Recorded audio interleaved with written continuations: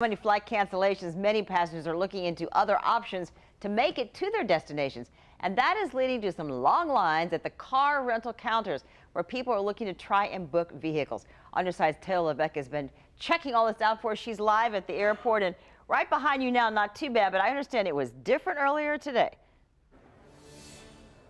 Yeah, the line here, down here in the car rental lines, especially here at Avis Car Rentals, was very long today. And believe it or not, this is the shortest I've seen it all afternoon. I just counted. There's a little over more than about 20 people in line, and that was probably triple earlier today. Just the people telling me that they waited more than 30 minutes just to find out if they can even get a car.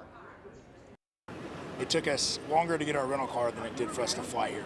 Traveler Kevin McAndrew says he stood in line at Avis rental cars at Jacksonville International Airport for 90 minutes to redeem his rental car reservation before finally making it to the desk. They said for whatever reason our preferred number, there's a preferred desk, and our preferred number didn't sync with our reservation for whatever reason.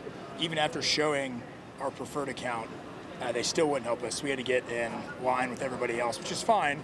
It just took 90 minutes. Other customers tell me they also had advanced reservations, but still had to wait with everyone else requesting cars. And when our cars were ready, they told us it's going to be 30 more minutes because they have to clean them. The lines at Hertz, Enterprise, Budget, and Dollar Car Rentals stayed pretty short Tuesday afternoon. Jacksonville International Airport has 7 companies offering car rentals to travelers. Only a few people who didn't have a reservation told me they were turned away because of availability. Others with reservations say they were able to get cars.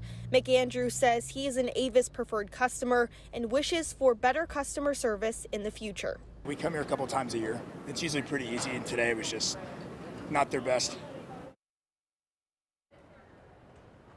I spoke to a spokesperson for the airport today. They tell me that the airport doesn't track rental cars, but says there are still available. You will see signs around the airport like this one right behind me that Avis has that says cars are available. Hertz also has a sign on their desk that say cars are available. I went online tonight just to check it out for myself of all these companies if they do still have cars available. And so far, every company has cars available for rental tonight on their website. In Jacksonville, Taylor Levesque, First Coast News, on your side.